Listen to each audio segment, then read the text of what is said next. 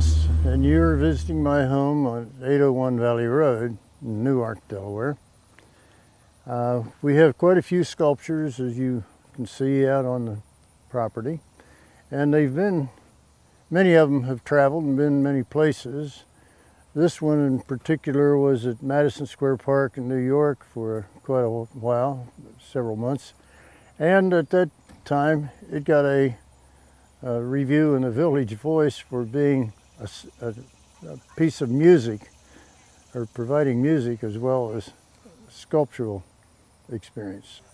Con Edison, the power company in New York, furnished me a crane, and they were in there at 6 in the morning to meet me and my crew. And I had about 8 guys, and we at 11 o'clock, he shut the crane down, and there's another piece to put up, I think. And I said, gee, what are you doing? He said, it's my lunchtime. And I said, but we're not quite finished, and couldn't we go ahead and finish it? And he said, I said, if I'd have known you were going to quit now, we'd have worked faster. And he said, oh my God, he said, I've never seen a crew work as fast as your crew. It's the best crew I've ever seen. And you know, 8 months later, he came in to that park when I needed the crane again. The same guy showed up. I said, you're back. And he said, I would not have missed seeing your men work. I heard you were coming to town, and I just had to see them work again. So how long was this piece in New York? I think it's about 8 months. It was put up the hottest day in the summer and the coldest day in the winter. I remember that. It's Chant. And I was represented by Max Hutchinson Gallery. Mm-hmm. He's the one who arranged for it to be there. And a little hint for the spectators. Now is this 1980. okay? And is this like the best place for the acoustics, right here on this plaque, or is this just?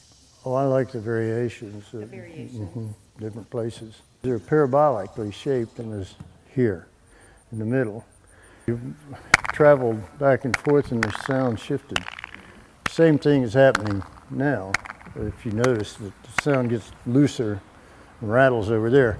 But this also, you are right now in Maryland and I'm in Delaware. This is the state line, Mason-Dixon line. The piece that we're approaching right here, you asked me about how I build these things, and it's interesting that when I bought these 2 discs, I thought they were rusted steel because they were dirty and mud. Mm-hmm. So they were something that was an overrun on something. So anyway, when I started cleaning them up, turned out it had stainless on the face. So it's set up so that we get the sun till noon on this side, then it goes to the other side. And I like to mow my fields when the light is, say, a red kind of sunset on the other side, and then every time I go around I can look at the color. Well, you get the blue sky if you move over here and so forth, but it changes in light all day long. It does have a bit of a sound effect if you're in the focus of it, because it has a very close focus.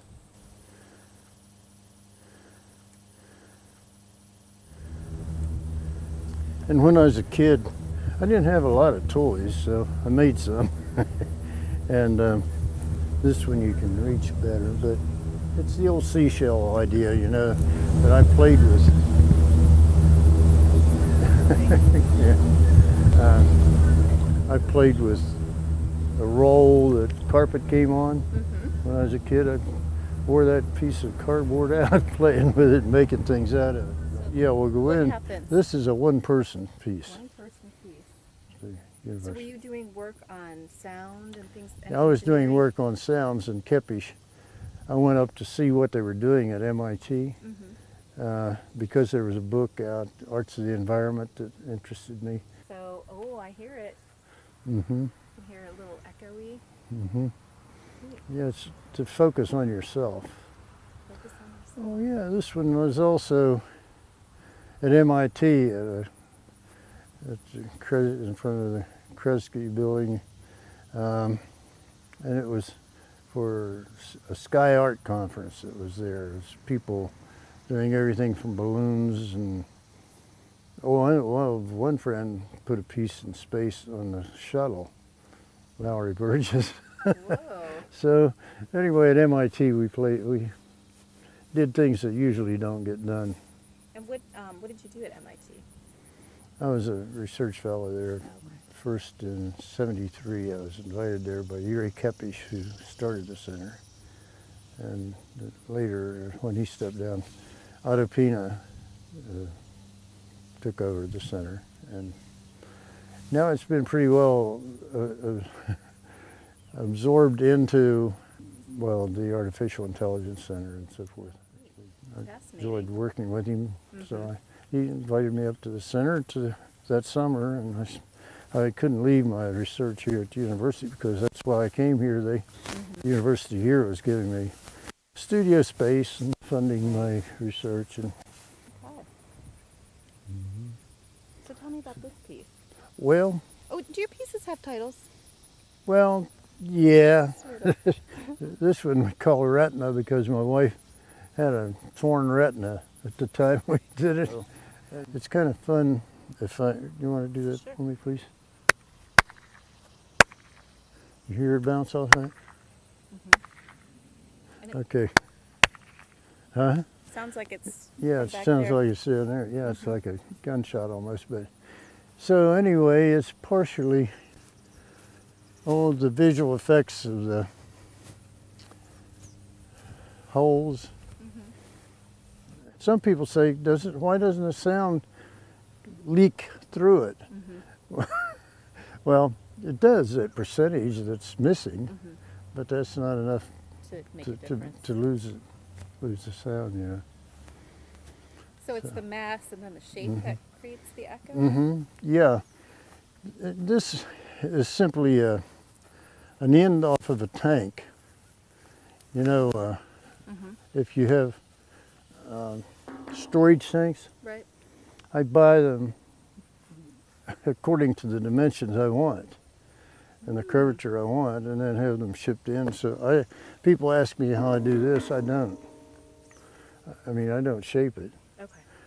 Cut holes in them, divide them up, and put them in different directions. But it comes in that shape.